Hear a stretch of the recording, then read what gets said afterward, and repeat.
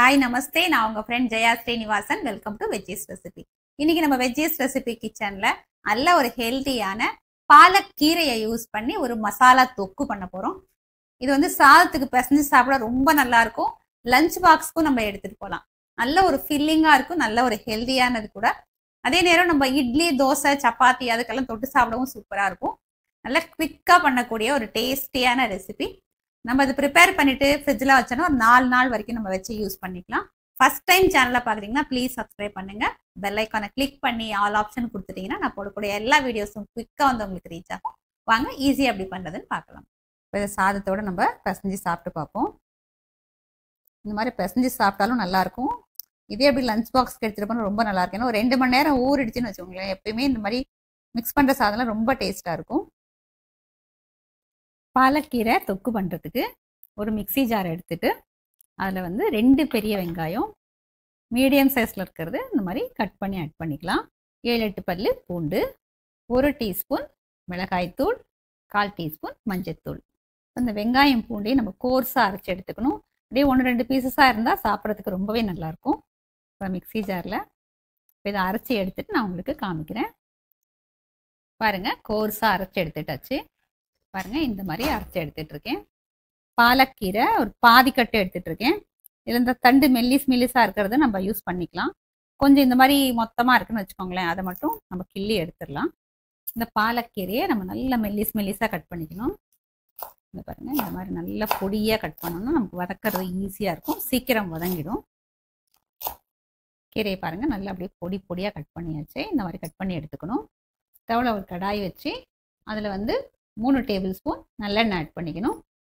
எண்ணெய் சூடாயாச்சு. 1/4 டீஸ்பூன் வெந்தயம், எண்ணெய் ஒரு 10 வெந்தயம் தான் இருக்கும், அதில் ஆட் பண்ணிக்கலாம். 1 டீஸ்பூன் கடுகு, கடுகு நல்லா வெடித்ததும் 1 டேபிள் ஸ்பூன் கடலைப்பருப்பு, 1 டேபிள் ஸ்பூன் உளுத்தம்பருப்பு, 4 காஞ்ச மிளகாய் ஆட் பண்ணிக்கலாம். பருப்பெல்லாம் நல்லா செவந்து வர்ற வரைக்கும் நல்லா ஃப்ரை பண்ணிக்கணும். இதில் 1/4 டீஸ்பூன் பெருங்காயத்தூள், கொஞ்சம் கருவேப்பிலை ஆட் பண்ணிக்கணும். கருவேப்பிலை, பெருங்காயம் எல்லாம் நல்லா பொரியட்டும். பருப்பு பாருங்கள் நல்லா செவந்து வந்துடுச்சு. இதில் நம்ம அரைச்சி வச்சுருக்கோம் இல்லையா வெங்காயம் பூண்டு எல்லாமே, இதை வந்து ஆட் பண்ணிக்கணும். இந்த வெங்காயம் பூண்டு எல்லாமே நல்லா மிக்ஸ் பண்ணிக்கணும்.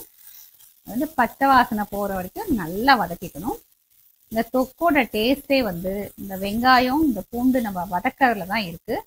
ஸ்டவ் ஃப்ளேமை மீடியமில் வச்சுட்டு நல்லா அப்படி வதக்கிக்கணும். நடுவில் இப்படி வதக்கிட்டே இருந்தோம்னா ஈவனாக ஒன்று போல் எல்லா பக்கமும் நல்லா வதங்கிடும். நல்லா வதங்கி நம்ம ஆட் பண்ண எண்ணெய் ஃபுல்லா சுத்தி பாத்தீங்களா பூஸ் அவுட் ஆகி நல்லா வந்திருக்கு. இந்த ஸ்டேஜ்ல இந்த தொக்குக்கு தேவையான அளவு உப்பு, மல்லித்தூள் ஒரு 1/2 டீஸ்பூன், ஜீரகத்தூள் ஒரு 1/4 டீஸ்பூன் ஆட் பண்ணிக்கலாம். நல்லா மிக்ஸ் பண்ணி விட்டுடலாம். உப்பு வந்து ஈவனா எல்லா பக்கமும் நல்லா மிக்ஸ் ஆகட்டும். உப்பு கொஞ்சம் பார்த்து போட்டுக்கோங்க, ஏன்னா எப்பவுமே கீரைக்கு வந்து உப்பு அதிகமா தாங்காது. கொஞ்சம் கம்மியாவே போட்டுக்கலாம். கடைசியில டேஸ்ட் பண்ணி பார்த்துட்டு நமக்கு தேவையா இருந்தது அப்படின்னா நம்ம திரும்ப கூட ஆட் பண்ணிக்கலாம். பாருங்க, வெங்காயம் நல்லா வதங்கிடுச்சு, நல்ல ஒரு வாசனை வருது. சூப்பராக வதக்கிட்டோம். இங்கேயும் ஒட்டாம அப்படியே வருது பார்த்தீங்களா. இது மிக்ஸ் பண்ணணும்னா ஒட்டவே இல்லை பாருங்க. இந்த அளவுக்கு நல்லா நம்ம வதக்கிக்கணும். பாலக்கீரை நம்ம பொடியாக கட் பண்ணி வச்சுருக்கோம் இல்லையா, அது ஃபுல்லாக இப்போ ஆட் பண்ணிக்கலாம். இப்போ எல்லாத்தையும் நல்லா மிக்ஸ் பண்ணிக்கணும். இந்த பாலக்கீரையும் வந்து நல்லா வேகணும். கீரை இல்லையா, ரொம்ப சீக்கிரம் வெந்துடும். நல்லா இந்த வெங்காயத்தோடு சேர்த்து நல்லா அப்படி மிக்ஸ் பண்ணி விட்டுடணும். நல்லா மிக்ஸ் பண்ணியாச்சு. இப்போ ஒரு மூடியை போட்டு மூடி ஒரு 5 நிமிஷத்துக்கு நல்லா வேக வச்சு எடுத்துக்கலாம். கீரை எந்த அளவுக்கு வதங்கியிருக்கு பார்க்கலாம். பாருங்கள், எவ்வளோ நல்லா வதங்கியிருக்கு. நல்லா மிக்ஸ் பண்ணிவிடுவோம் ஒரு தடவை. இதோட கலரும் பாருங்கள், க்ரீன் கலர் அப்படியே நல்லா ரீட்டைன் ஆகிருக்கு. டேஸ்ட் பண்ணி பாருங்கள். உப்பு காரம் கம்மியாக இருந்தால் நம்ம ஆட் பண்ணிக்கலாம். இன்னொரு 2 நிமிஷத்துக்கு இதை மூடி போட்டு நம்ம வேக வச்சு எடுத்துக்கலாம். திறந்து பார்த்துடலாம். பர்ஃபெக்டாக ஆயிடுச்சுங்க. நம்ம போட்ட எண்ணெய் ஃபுல்லாக நல்லா ஊஸ் அவுட் ஆயிடுச்சு. கீரையும் நல்லா வெந்தாச்சு. நல்லா அந்த தொக்கு பதத்துக்கு வந்திருக்கு பாருங்கள். 1/2 டீஸ்பூன் வெல்லத்தூள் ஆட் பண்ணிக்கலாம். இது நல்லா மிக்ஸ் பண்ணிவிட்டு ஸ்டவ் ஆஃப் பண்ணிக்கலாம். நம்மளோட பாலக்கீரை தொக்கு ரெடி ஆகிடுச்சு. இது இப்போ சர்விங் பவுலுக்கு மாற்றிக்கலாம். பாருங்கள், எவ்வளோ நல்ல ஒரு கன்சிஸ்டன்சியில் ரொம்ப சூப்பராக இருக்குது. பாலக்கீரை மசாலா தொக்கு சர்விங்க்கு ரெடி. இந்த தொக்கு வந்து சாதத்தோடு ரொம்ப நல்லாயிருக்கும், ரொம்ப டேஸ்ட்டாக இருக்கும். இப்போ நம்ம சாதத்தோடு டேஸ்ட் பண்ணி பார்த்துடலாம். கொஞ்சம் நெய் போட்டுக்கலாம், நல்லா வாசனையாக இருக்கும். நமக்கு தேவையான அளவு தொக்கு.